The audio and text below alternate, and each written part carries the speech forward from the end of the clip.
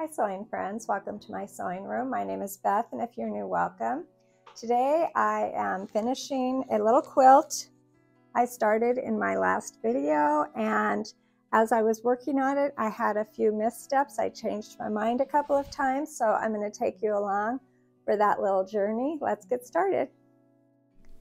Here's the little quilt top that I made in my last video, and before leaving on a trip, I cut a piece of batting and some backing a little bit larger than my quilt top, and I decided I would be hand quilting this, so I brought some thread along, and I'm going to put some big basting stitches in this small quilt.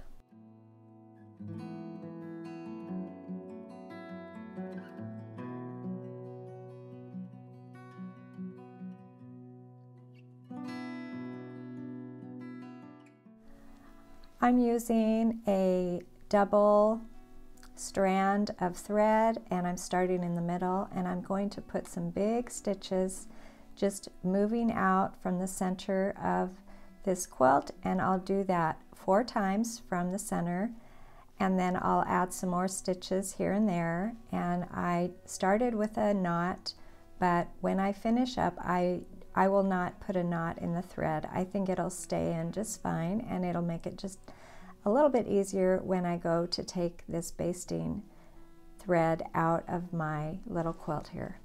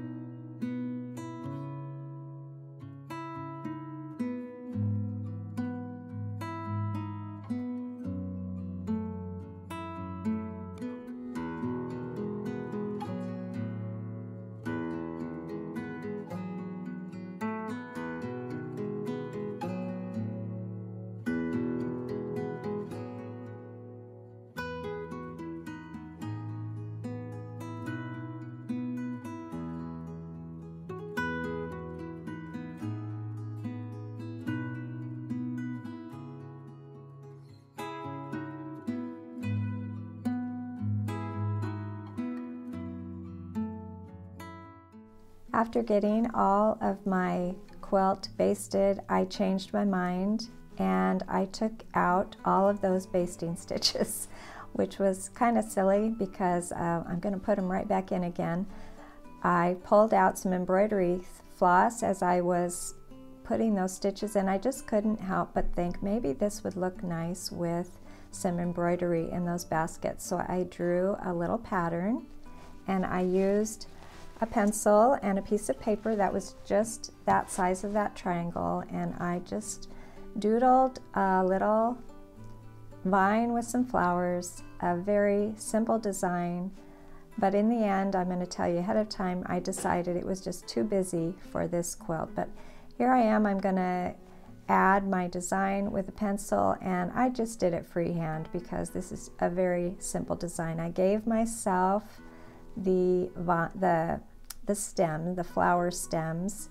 There are just 5 stems, and then I figured once I get my stems on there, I can just put the flowers on the end. So I did not draw the flowers or the tinier leaves in my design.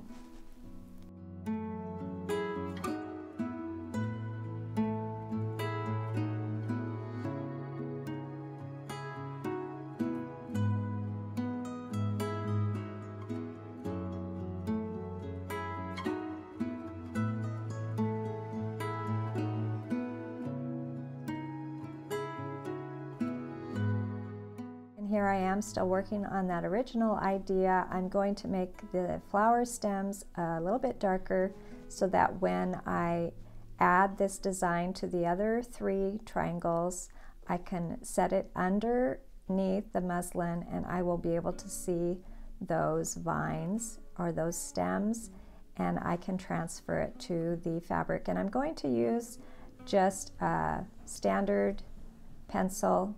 Pencil's very safe on fabric. It can be washed out easily. So I gave myself the larger leaves and the flower stems.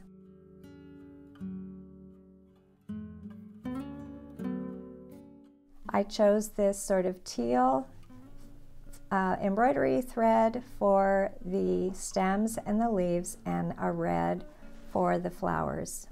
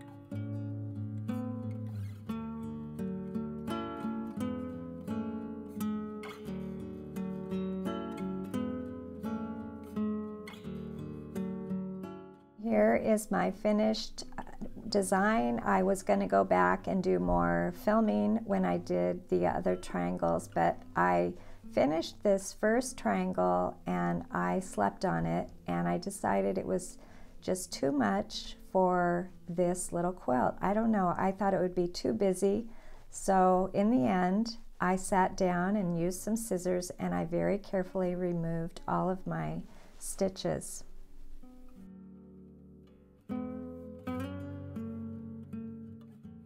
Once I had my embroidery stitches removed, I had to add those big basting stitches again. So like I said, this quilt has been a little bit forward steps and backward steps, and I tried to remove my pencil marks. I did not remove them completely quite yet. And I was on a long car trip this last weekend, so it was the perfect opportunity to do some hand quilting with this beautiful scenery going by. Really peaceful car trip across the New Mexico and Arizona, and I had something to do, which I really enjoy when there's a long trip involved.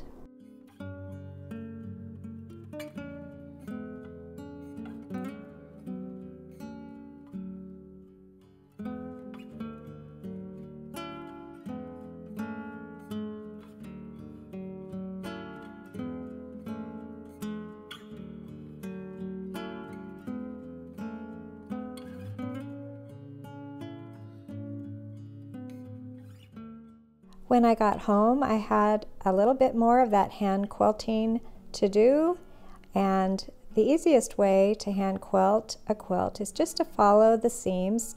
It's just an echo of what you've already done with your patchwork, and so I am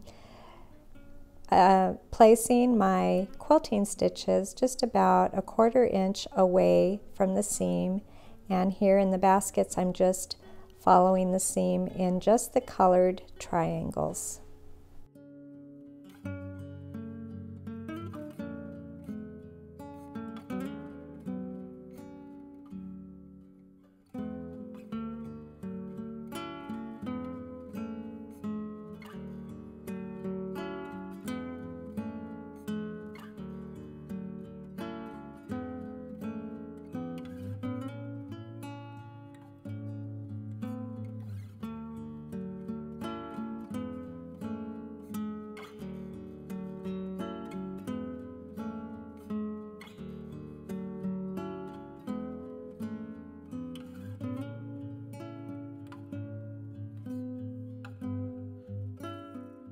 At one point I did try to get more of those pencil lines off of my little quilt here, so I used a clean toothbrush, an old clean toothbrush, and a little spray bottle, and I just scrubbed a little with that and really got rid of most of the pencil that's in this quilt. And later on I can do more of a wash, but I'm going to keep hand quilting this beautiful little quilt, and I'm really happy that I took those embroidery stitches out. Even though I like the design, I don't think it really went with this beautiful little, this is a really simple design and a peaceful design. I really like it.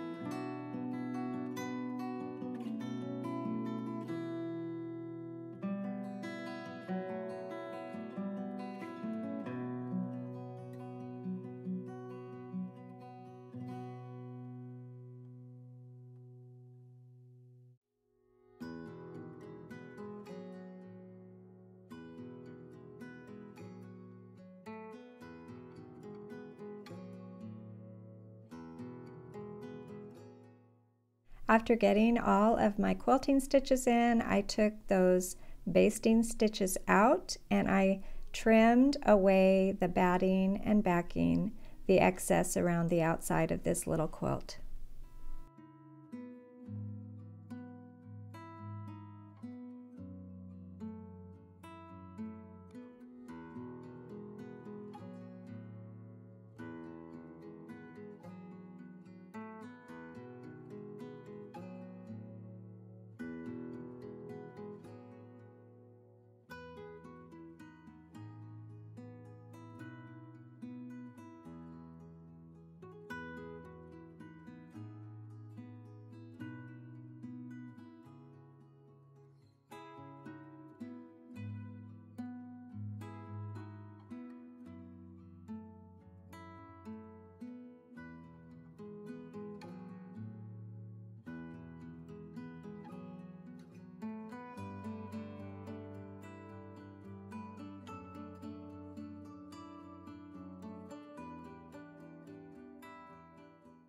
I found a very soft colored stripe in my stash, and the colors are just perfect for my little baskets, and I'm cutting 2 strips that are 1 3/4 inch wide.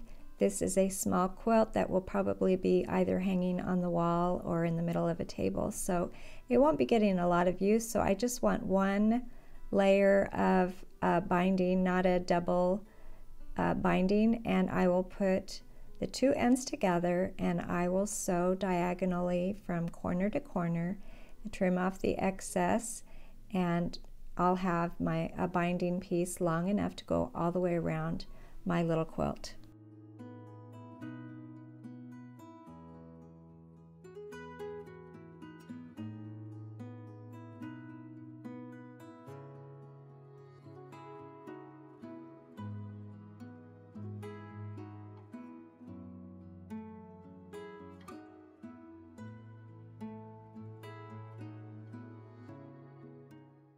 I'm going to attach the binding to the front and roll it over to the back and hand stitch all the way around, and I'll be leaving a tail so that I can make a continuous binding so you won't be able to really tell where it ends and where it begins. So I'm going to start here leaving a little tail.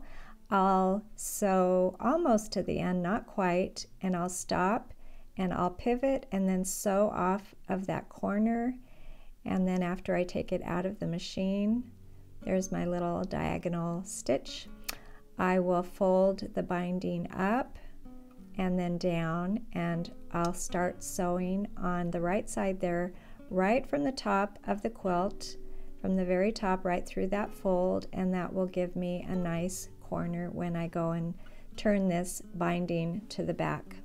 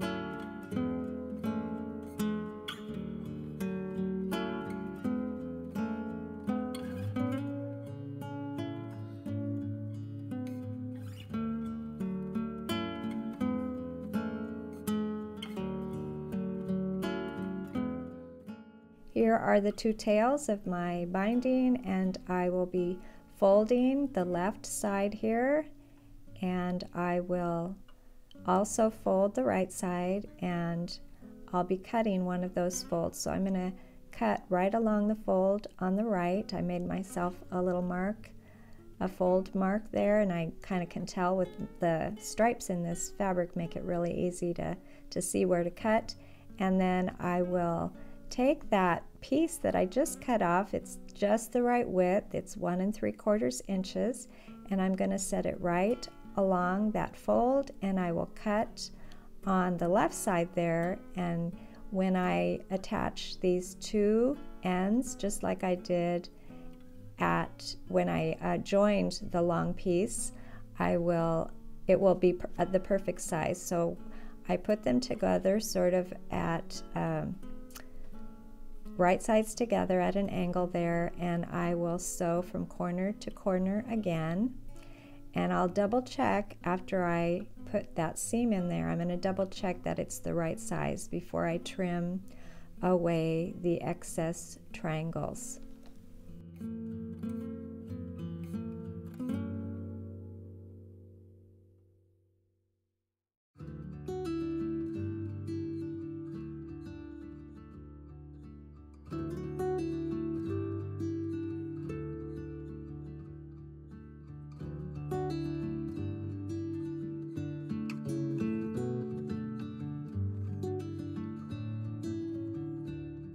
It was the right size, so I'm going to pin that binding down, and I will just finish up sewing the binding, that little area there that hasn't been attached yet.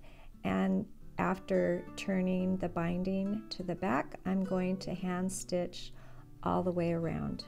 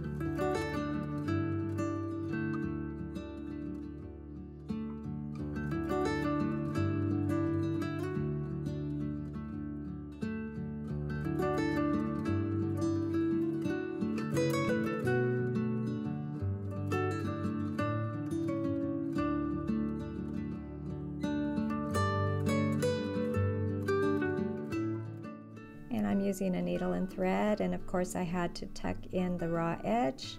And after beginning stitching this binding down, I made another decision. Kind of funny, this little quilt keeps taking me backwards instead of forwards, but I decided that I would kind of like to hang this little quilt, and it would be very convenient to make a little pocket for a wooden dowel. So before I finished sewing the binding down, I got some large squares. They're 6-inch squares, and I pressed them in half, and I'm going to place them on the back of my quilt before I finish with the binding.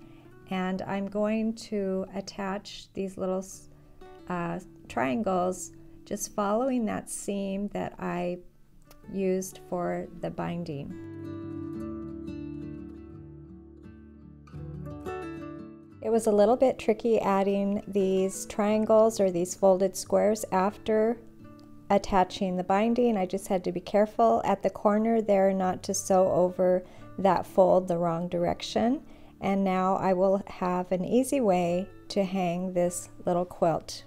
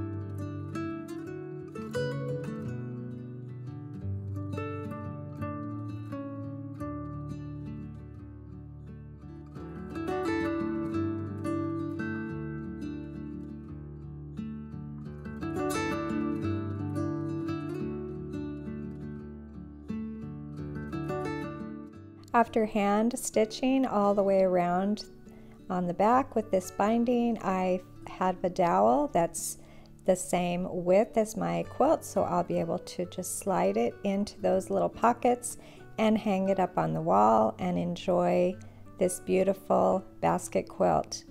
Thank you for joining me today, and I'll see you next time.